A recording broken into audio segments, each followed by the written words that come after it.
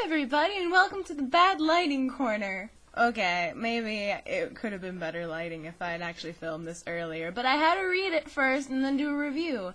And I'm doing 2 reviews in one night and then hopefully editing a review from last week. Anyways, as I told you to read like 3 hours ago my time, we're going to read 1999 Shanghai today. I was wrong when I thought it was a Chinese manga. I thought it was because it has Shanghai in the name. And I thought, like, maybe he was writing about Shanghai because he's from Shanghai or somewhere else, or at least Taiwan, anything. No, it's definitely a manga. It is written by Mizushiro Setona, yeah. And the link is down there, and it was written in 1996, so if it's a little old, it's okay. We're going old school yaoi today, everybody. Classy. I could try to say the names of the people that are in this. The one is Dawu and one is Jingjue. I don't know, I'm not very good at Chinese words. So we're gonna call them Blondie and Sexy Lip. Okay, so basically the premise of the story is that it's like a Romeo and Juliet scenario. Actually, it's pretty hardcore, a Romeo and Juliet scenario. Dawu, Blondie for all intents and purposes, he is like, well, he's a drug lord's son, but the drug lord was killed, and so he was, like, taken in by this, like, kind of kid gang, and there's, like, these 2 gangs that are kind of fighting over things, and there's a ceasefire zone.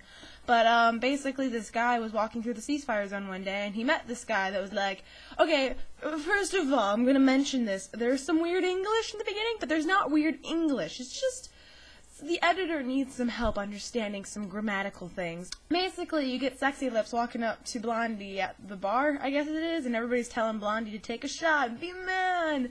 And then Sexy Lips is all like, he takes the shot for him. He's like, you're not a man unless you can do a shot. But they don't say you're not a man. He's like, you're not a man. And he's like, I've been a man for a while now.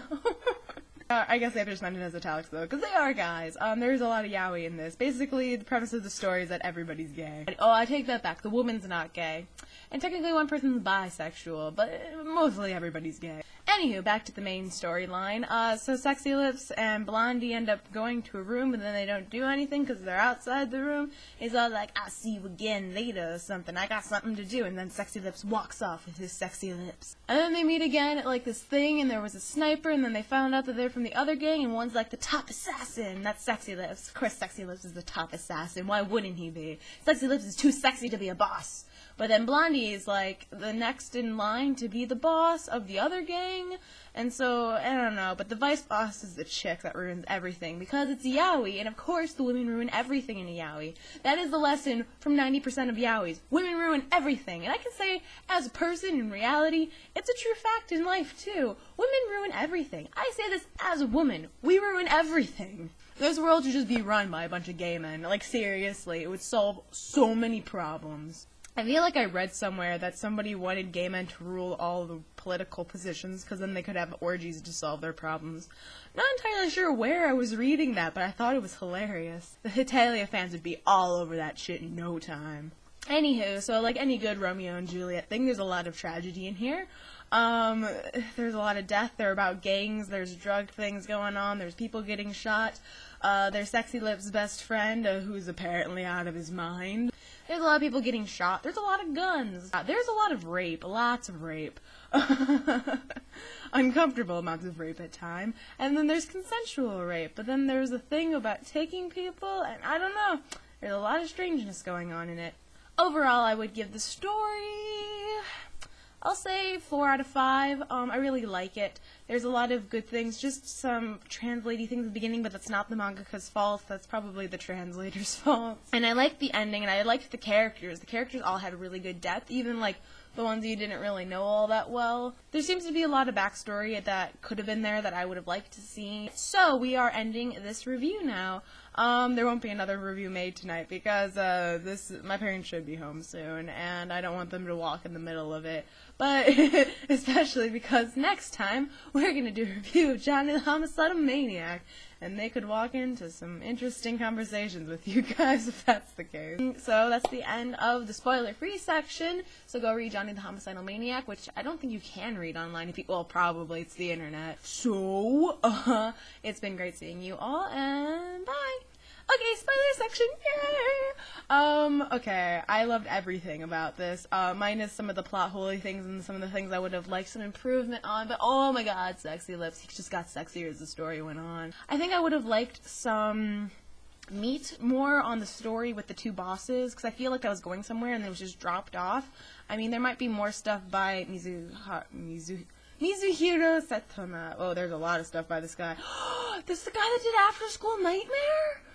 Oh my god, I am all over this shit right now. We should do a review of After School Nightmare. That is a great book. I'm sorry, I'm gonna have a night for this person now. Oh my gosh, I'm so happy. Like, the ending was so sad. Like, I always get so sad when I read that, because you're sitting there, like, hoping, even though you know it's Romeo and Juliet kind of theme, you're like, I really, really, really wish this doesn't end badly. And they're in the bedroom, and he's got the gun, he's like, oh, I'm gonna hide this, but then they're like, I'm gonna shoot on thing, and then he shoots, and then there's not a gun because he can't kill them, and then the guy's all like, oh my god, what did I do? And then Sexy Lips drags his corpse outside, and everybody shoots him, and then everybody's sad.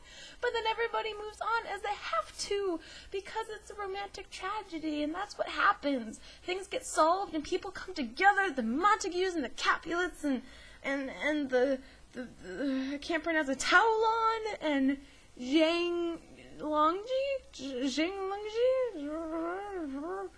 I definitely could have dealt with less crazy bitch when that whole thing happened when she shot him and he shot her. Like, it made sense. I'm not sure why she would shoot him in the arm and then give him enough time to shoot her in the head, even though, like, he already kind of messed up his shot. I'm like, I don't know, some of that timing seems a little weird. Like, I can see it, but it just seems improbable. And I'm not sure where he was wandering around all day with an arm when he could barely get in the front door, and I was like, we can't find him anywhere. But he's, like, walking into the guy's front door with his arm, like, bleeding out, and he was just, like, laying on the floor being like, I can't go on. It's like, how did you guys miss him? It's the guy with the blood running down his arm walking down the street. That's about it. So we will be reading Johnny the Homicidal Maniac. Go read it, and that's the end of this review. And maybe the week after we'll do After School Nightmare, because it'd be so fun. There's so much to talk about with that one. Oh my gosh, I'm so excited. We're totally doing After School Nightmare. So it's been fun talking to you all, and I love you all very much, and I will see you another time. Bye-bye!